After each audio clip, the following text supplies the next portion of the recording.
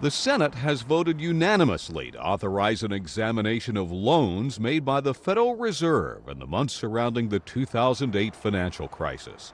The Fed extended trillions of dollars in emergency lending to teetering financial companies in an effort to prop up their balance sheets and fend off collapse.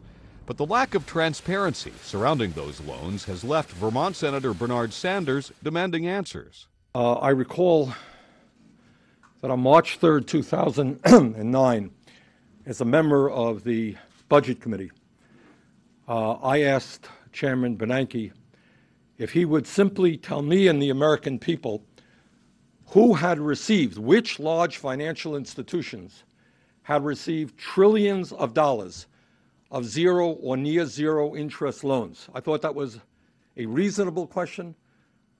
I thought the American people had a right to know. Mr. Bernanke said, no, Senator, I'm not going to tell you.